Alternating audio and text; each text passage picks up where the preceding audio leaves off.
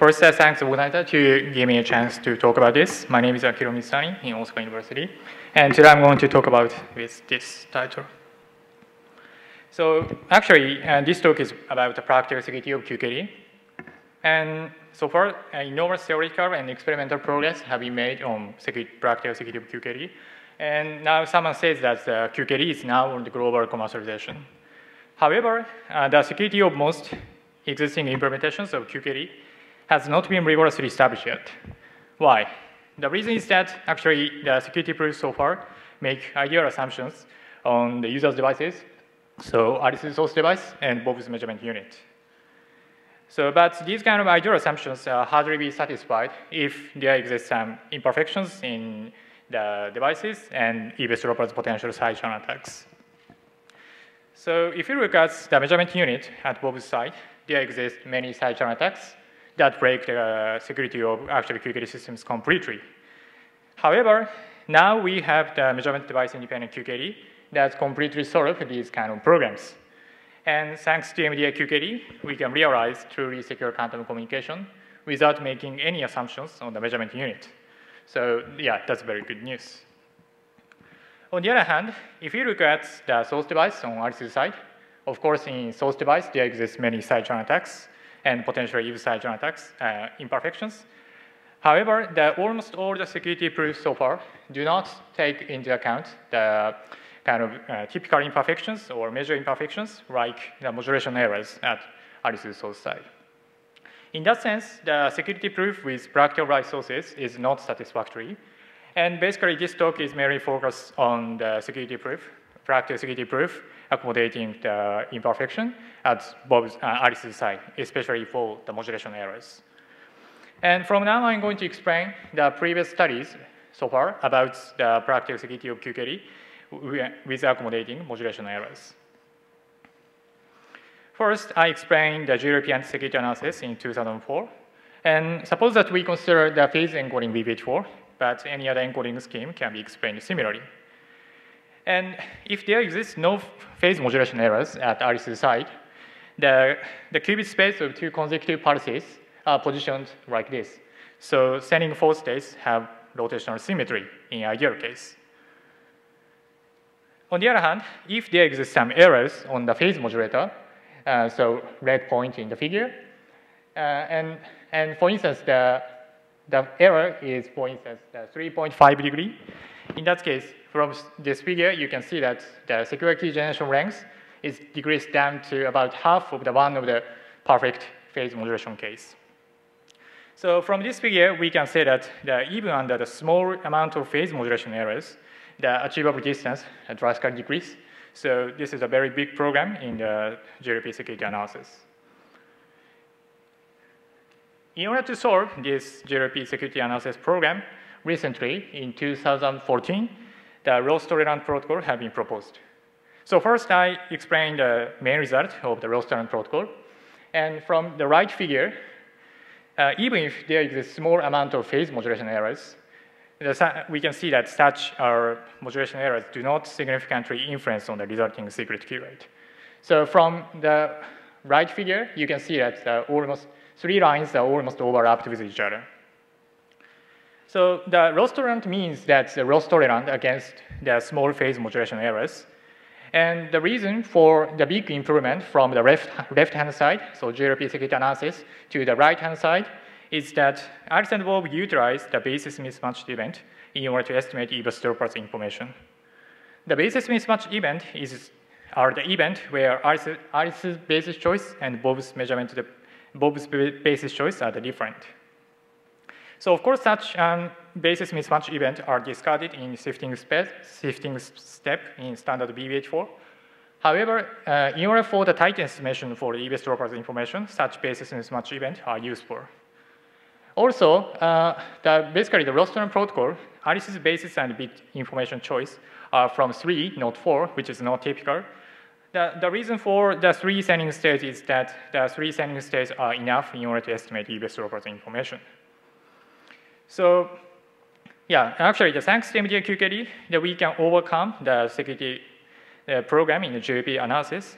However, even for this loss-tolerant protocol, there are some programs that needs to be solved in practical situation. So from now, I'm going to explain the program that this restaurant protocol has. Okay, so actually the restaurant protocol, the assumption of the restaurant protocol is that the phase modulation error in the phase modulator in ISO side follow the IID distribution, namely independently identical distribution. So the restaurant protocol can cover the phase modulation error. However, such an error is restricted to the IID error, namely if the phase phase has imperfections, the probability distribution of the phase is the same and independent. However, this kind of assumption has a program that this IID is hardly be satisfied in actual setup because of the time-dependent noises in the phase modulator or correlations among the pulses. And even if the phase modulation error follow IID in reality, in real world, it is very hard in finite time to guarantee this kind of IID assumption. So the problem of the restaurant proof is that it is not clear how to apply this kind of a security proof in order to guarantee the security of actual QKD systems. So this is a program in the restaurant security proof. So what we have to do is that we need to establish the security proof with more relaxed assumption on the source device. So this is actually the motivation of this work. And our contribution is that we remove the IID assumption on the modulation device, and instead we make potentially experimentally testable assumption on the modulation device, and we prove the security of the protocol against coherent attacks in the finite key regime. So you can see the detail on the archive soon. And now I'm going to explain our assumptions on the security proof in the modulation devices. Okay, so in the protocol, we use the two modulation devices. The one is the phase modulator, and the other is the intensity modulator. The phase modulator is used to encode the basis and bit information, and intensity modulator is used for the decoy state method. So here we consider the 3 intensity settings, but the arbitrary number of intensity settings can be explained similarly. Our assumptions on the security proof in the phase modulator is as follows. Our assumption is that the number of phases that lie within the interval, the red lines on the left-hand side.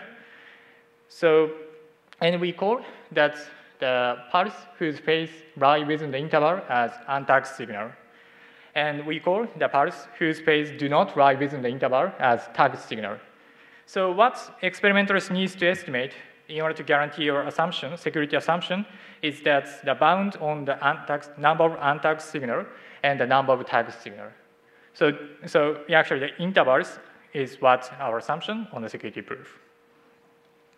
So the advantage of this kind of assumptions is that we do not care about the probability distribution of the actual phase right in. So even if the probability distribution of the phase are different for each trial, or even if the actual phase correlate with another phases, even in that case, our security can be covered. In that sense, our security can accommodate the non-IID phase modulation errors. So that's the first advantage of our assumption. And the second assumption is that the number of untagged signals and the number of tagged signals are potentially experimentally testable. So yeah, these two are the advantage and assumption on the phase modulator. So similar to the assumptions on the phase modulator, our assumption on the intensity modulator is that the number of pulses whose phase lie within the interval and number of pulses whose intensity does not lie within the interval. So in addition to the interval assumptions, from the technical reason, we assume one more assumption that the tagged event occur independently of the chosen intensity. However, as long as the intensity lies within the interval, our security assumption cover the situation that the intensities correlate with each other. So these two are the assumptions on the modulation devices. Okay, so from now, I'm going to explain our simulation result. So with these two assumptions, we prove the security of the restaurant protocol against coherent attacks in finite key regime. So first, I explain the finite key length form, and detail to how to derive these parameters, 3 parameters in the formulation, are seen in archive. So in the key generation formula, there is S1U, which is the antax number of Z-based detection event from the antax single photon emissions. And EPHU is the leaked information for the antax single photon emissions. And the lambda is the number of bits error correction. So let us briefly explain how to derive the assumption, how to derive the parameters in the key generation length. So for S1U, we extend the decoy state method based on our intensity interval assumption. And basically, our decoy state method comes from that Nature Communication paper. And also for the leaked information to if, we measure the leaked information as the phase error rate. So yeah, we derive the upper bound on the phase error rate to prove the security. Okay, so next I'm going to explain the key generation rate against distance. So from above, we depict the parameters in order to draw the key generation length. And our assumptions on the phase modulator is that the plus minus one degree range. So from the left bottom figure, we assume the interval of the phase as in total 3.4 degree. So this value comes from the experimental paper in 2015. And for the intensity interval, we assume the 3% intensity fluctuations for the first decoy state and the signal state. And also the weakest decoy state, we assume that interval from 0 to 0.001. And the tau, in order to calculate the number of tag signal, in the left figure, we depict the secret key rate with different tau. Tau is the probability of being outside the interval of phase modulator and intensity modulator. And from the left figure, the dashed line is when Alice's number of sending pulses is 10 to 12, and the dashed line is when the number of pulses sent by Alice is infinity. So the different colors, the red is when the probability of being outside the interval is 5 times 10 to minus 7, and the blue line is that if the probability of being outside the interval of phase and intensity modulator is 2 times 10 to minus 9. So from this figure, we can see that if the intervals for phases and intensities are guaranteed by 5 sigma confidence level, we can realize more than 100 kilometer secure QKD is possible within reasonable number of signal transmissions. And also, if tau increase, which means that the number of tag signal increase, the tag signals become problematic, especially in the high-loss regime. So next, I show the simulation result when the intensity fluctuation is plus minus 5%, which is more practical in practical case. And even if we assume the plus minus 5 intensity fluctuations with guaranteed the 5 sigma confidence level, secure QKD about 90 kilometers is possible within a reasonable number of signal transmissions. Okay, so finally, this is the conclusions and outlook. And our main conclusion of our work is that we removed the IID assumption on the modulation devices and prove the security of restaurant protocol against coherent attacks in the finite key regime. So actually, what the experimenters needs to estimate in order to guarantee the assumption of our security proof is the intervals that actual phases and intensities lie in. So the advantage of our assumption is that we do not need to characterize the detail about the phase modulator and intensity modulator, such as an error distribution and independence among the pulses. So with the potentially experimental testable assumptions, we show that within the reasonable number of signal transmittance, more than 90 kilometer secure communication is possible with the practical intensity interval and phase intervals. And the future outlook is that actually how to guarantee in actual experiment for our intensity interval and phase interval is actually out of scope of this work. So it is very interesting how to do that, how to estimate in actual experiment from theoretical aspect and experimental aspect. Also, it is also interesting to apply our theory to another QKD setting, like MDI QKD settings. So thank you very much. Thank you, Akihiro, for that talk. Do we have some time for questions? Questions? Okay, well, we'll thank the speaker again then and all the speakers.